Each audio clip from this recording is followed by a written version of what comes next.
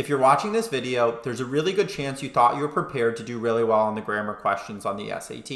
You thought you knew your grammar rules, or you figured you could just find the correct answer based off of what sounds right or feels right, and then you took a test.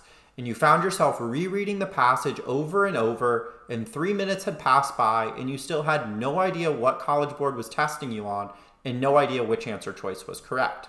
But if you learn the rules and how to spot the different question types, you can answer every single grammar question on the SAT in 30 seconds or less. And by the end of this video, you're going to know exactly how to do that for 5 of the most common grammar questions that you will see on your SAT.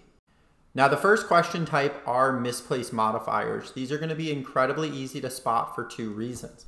Number 1, these answer choices are much longer than any other grammar question on the SAT. And number 2, you will see this rotation in the subjects of each answer choice at the front of them. Once you see those 2 things, you know it's a modifier. Now, all we have to do to get these right is ask ourselves the who or what question. You are simply going to look at the modifier, which is the portion that is preceding the comma. You're going to ask yourself who or what this could be describing. Who or what could be supported by biochemical analyses of over 2,000 skeletons from the Middle Ages?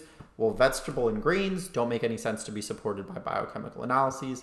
Same thing with B and C, but findings from a study can be supported by biochemical analyses of over 2,000 skeletons from the Middle Ages. That's how we can see that D is correct. Now, the next question type you're going to see is going to be quite obvious to spot. This is going to be names questions asking you about how to properly punctuate names. They're going to be super obvious because you're going to see a name in the answer choice. Now, all you have to think about with these questions is you have to find the descriptive element preceding the name and ask yourself the question, could that descriptive element be referring to only one person or thing in the world, or could it be referring to more than one? Well, in this instance, in what you see almost always on the SAT, linguists could be referring to thousands of different people. Once that descriptive element could refer to more than one person, you cannot put commas around the names. You can only put commas around the names if this part preceding it is specific to one person, like the very first president of the United States. Now, the next type you're going to see, you can find the correct answer to without ever having to read the passage. And these are subject-verb agreement questions. Now, these are really important to understand how to spot, or you're going to be inappropriately applying the trick that we're going to talk about to tense questions or another really advanced type of question we're going to talk about later in the video.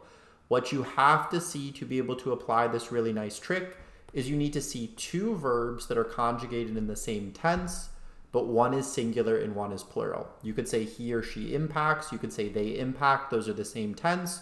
One is singular, one is plural. Once you do that, you can find the odd one out.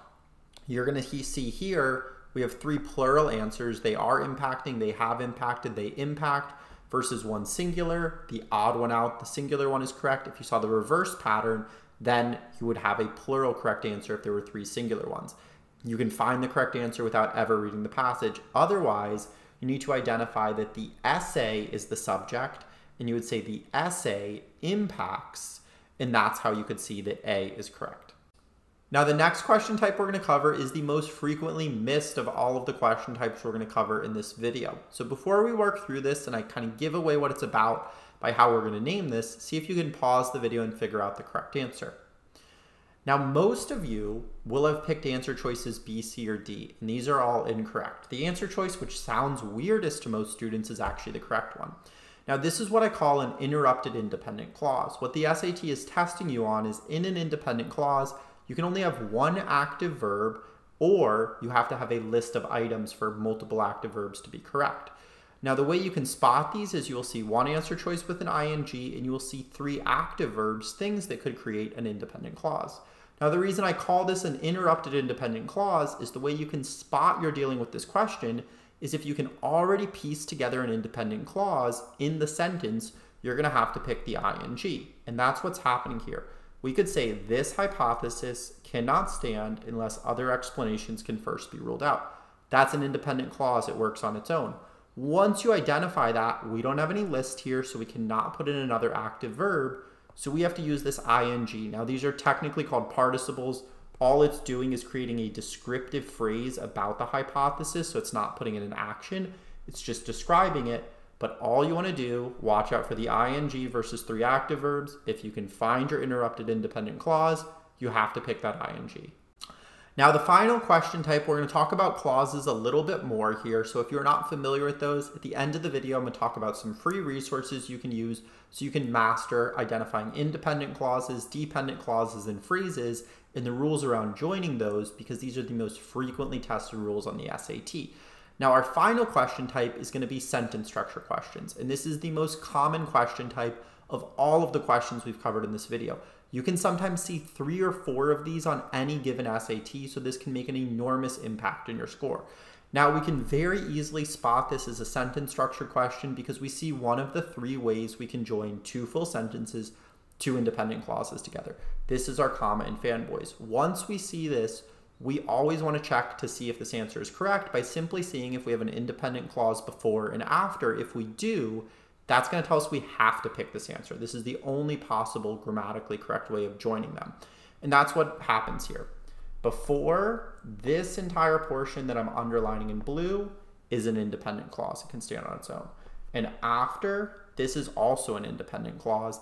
And that's how we can see that A must be correct. These will both be run-on sentences. This is a comma splice. Now, if you look at stuff like this and you're like, well, this doesn't feel like it's independent, and you want to learn the rules about how to spot independent clauses, dependent clauses, join them, and get lots more practice, please check out the free trial to my Ultimate SAT course. There are really in-depth lessons in there. They're going to help you master all of those, and it can make an enormous impact in your grammar score. So the link to sign up for that, you do not need any credit cards. It is truly free, is in the description to this video. I hope this video has really helped you out. If you guys have any questions at all, please drop them in the comments.